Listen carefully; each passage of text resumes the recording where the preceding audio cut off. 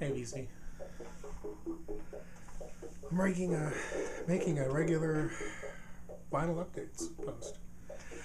My first one for 2013, and it's already gone horribly wrong.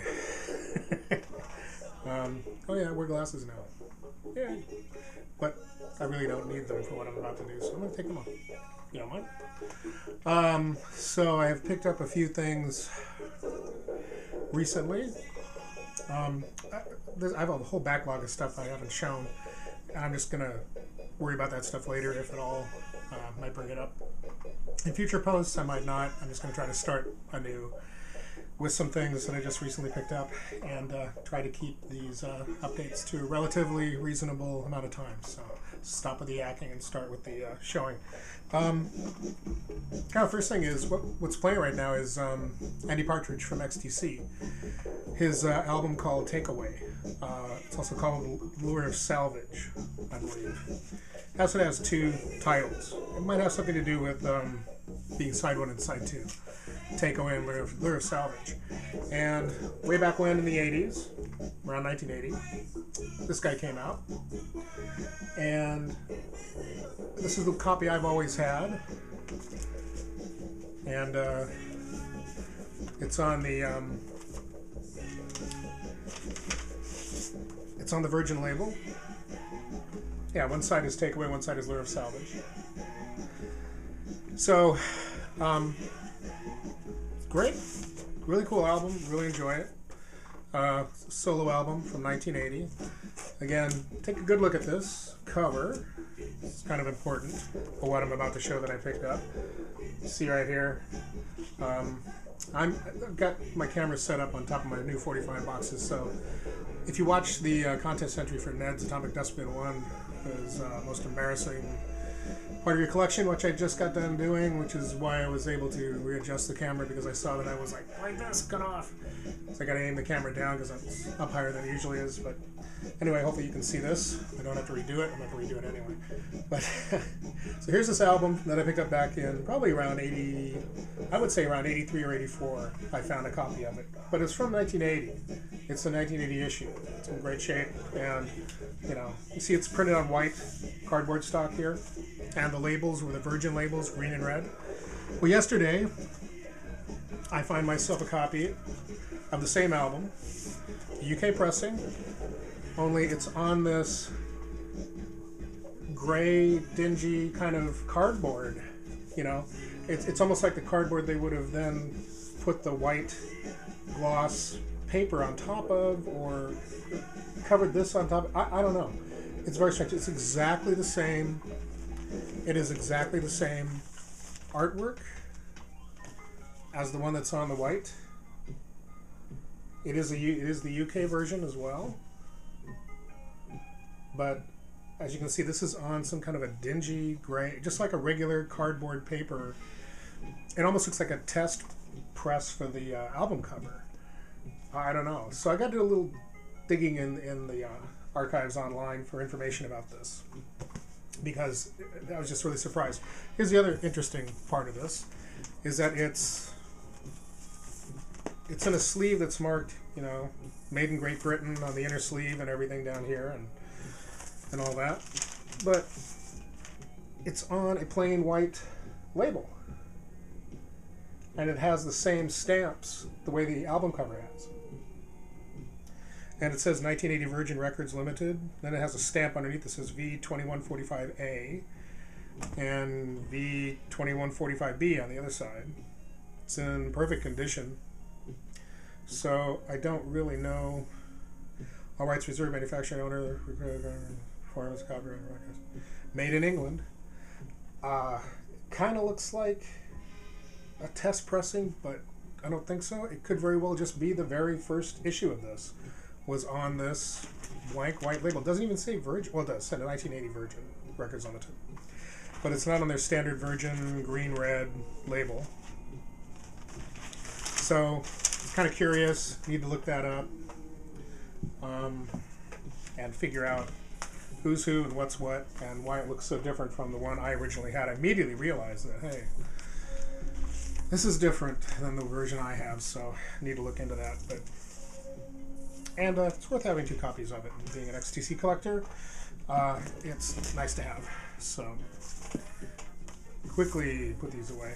Oh, it seemed to have a sticker like this one on the front, a round sticker in that same spot, but someone had peeled it off.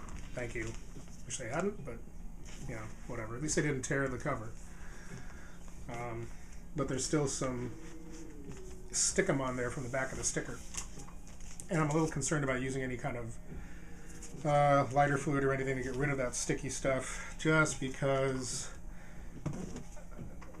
it might get absorbed into the paper, that cardboard, just because of how it's not coated or laminated in any way. So. At the same time, I also picked up, well, if you watch that Grail post that I made a couple of days ago, where I got the XTC Homegrown on vinyl finally, and I showed, hey, I got all 4 of them finally, the Apple Venus Part 1 and 2, and the demos for both of them as well.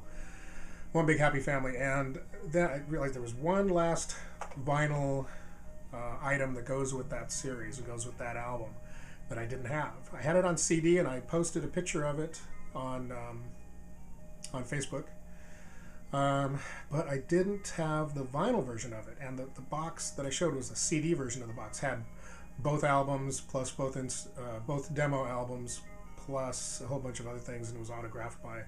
I bought it directly from the Idea Records, or from the XTC website, and Idea Records at the time website which doesn't exist anymore. I think Burning Shed handles all of their sales now. So anyway, I had that box, and I showed that, but they also put that box out on vinyl, on a series of 45s. So this is it. I haven't opened it yet. I just picked it up yesterday, sadly at Easy Street, which is having a sale now because they're closing the shop up the street from me. But then at least I'm not going out of business, and I'm still fingers crossed that Easy Street will find another place to live. And they've got a couple weeks, but anyway. The side effect is they're trying to get rid of all their stock, so it's easier to take care of when they move whatever they need to move to the other store that they've got over in West Seattle. But so they had a sale going on, and I had some credit there, and I had a loyalty card that I could use, so I was able to put some money down on this box set, which I used to see on eBay now and then. I don't even see it on eBay anymore, and I don't see it anywhere else listed. I'm sure if I looked harder, I'd find it, but I was very happy to have it. This is called Apple Vinyls. Yes, vinyls with an S. It's right there. I know people get kind of squeamish when they hear the term vinyls, but hey, XTC uses it. I'm fine with that. And it says 13 7-inch singles, compiling the 23 tracks from Apple Venus and Wasp Star, plus 3 new songs. I'm trying to think of what the third song is, because the CD box had a digital download code for 2 songs called Spiral and Say It, which I downloaded, and I got. Here's Dexter. How you doing? I don't know what the third song is, but it says 3 songs. It's not listed here. Maybe there's a download code in here for an extra song that I don't have, but I think I probably got it. Anyway, so happy to have this. Looking forward to opening it up, seeing whether or not the feather is in there. There's a feather like on the first album in the CD boxes, but so kind of curious about that.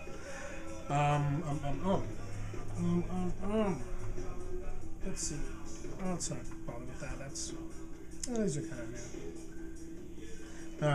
Yeah. I will. I won't.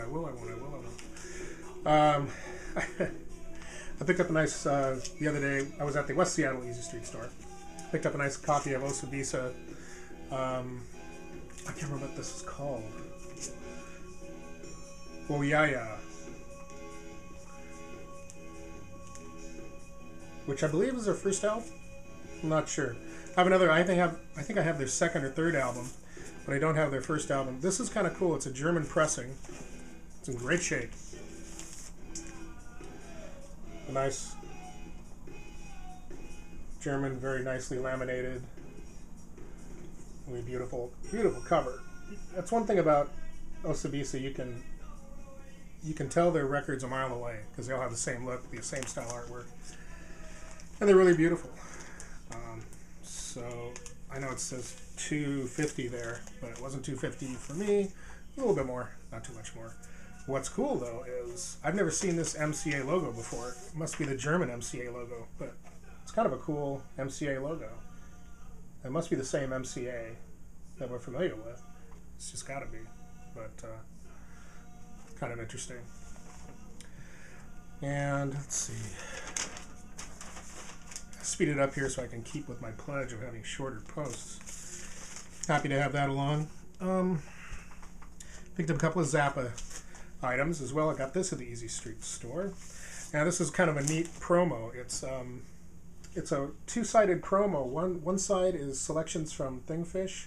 One side is selections from Demarus, one of my favorite albums of his, and one that left my collection for some reason when the silver discs started showing up.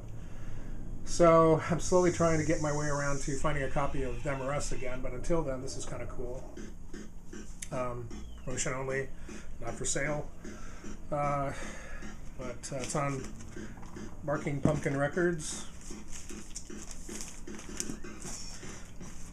For those of you who haven't seen Barking Pumpkin Records label, there it is, in all its beauty and all its glory.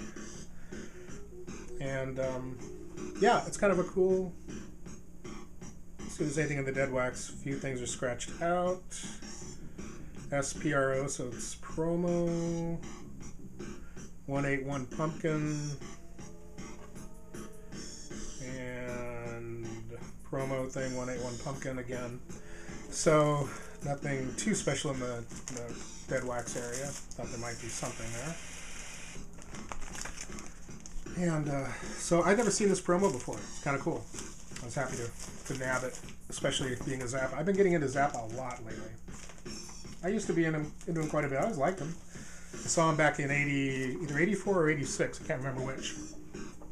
But I still have my ticket stub plus an unused ticket stub from the show because someone who was supposed to go with me didn't show up and then didn't pay for the ticket. And so, anyway, at least it's kind of cool to have an unused ticket from a show from Frank Zappa, which is great. Let's see. The other item that I have that I picked up recently is a copy of Freak Out. I've got Ruben and the Jets. I kept Ruben and the Jets, and I kept We're Only In It For The Money. Just because I don't think those had shown up on CD yet, and I just knew that they were originals from the 60s, and I wanted to keep a hold of those, so I did, and I'm glad I did. But I'm sort of going back and sort of trying to fill out the rest of at least the earlier catalog, and again found this up at Easy Street. Water damage cover down here, but overall, it's fine. I can live with a water damage cover. The vinyl itself is in really great shape. There it is on Verve Records. So it's a stereo version. And it's kind of a placeholder until I get something else going on. But anyway, so that was nice to pick that up. Like I said, a placeholder. The cover is got problems, got issues, but the records, the vinyl, it's got some dust on it, and they're fine otherwise, so it's great. Last thing I want to show is, I was going to fill out my Beatles collection here and there, and I already had this original We Can Work It Out single. I already had this, but this was in such perfect shape, I had to pick it up. Literally, it looks like somebody bought it and put it away and never played it. Even the vinyl is in great shape. But the sleeve is in absolutely perfect condition. And I've got the cut side here showing.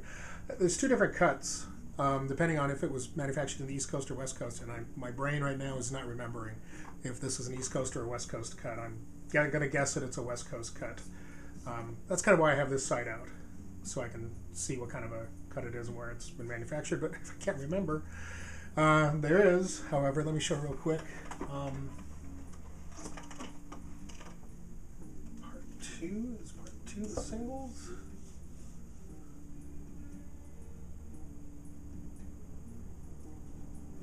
The albums. Okay, so part 1. Hi. So, this has still got shrink wrap on it, but I've actually opened it and looked at it. I just keep the shrink wrap on it to keep it looking nice. This is a Bruce Spicer book. It's now out of print, and I think it goes for quantities of money because of that. All of his books are going for big bucks for because they're out of print, but they're just such great resources. And this one is about the Beatles story on Capitol Records, and this is specifically about the singles. So this is where I'm going to find out what cut this is, because if it's the East Coast or West Coast cut. Anyway, if you can find these books, if you see these books anywhere at a reasonable price, a used bookstore or something, grab them, because when you look at them online, they're very expensive. Some of them are up in the 3 digits, like they're $100, $200. One even goes, very first one about VJ Records goes for almost $300 because they didn't make very many of them, and the way that he made it does not make it easy for him to reproduce it. It wasn't done in a digital format that can be easily reproduced. I guess that's what somebody was telling me. That's why that one hasn't been repressed. So anyway, very, very happy. This is also my favorite Beatles song. We can work it out. So a combination of those two things, being in just pristine condition and being my favorite song of theirs, I had to pick that up. Couldn't leave that behind. So anyway, hey, my first vinyl update for 2013. And I survived, and so did you, hopefully, and it isn't too long. Of course, right when I think that, it hasn't been all that long and it's time to go, it's now been 25 minutes. So anyway, take care, and I'll be back with another update next time I have a few things to show.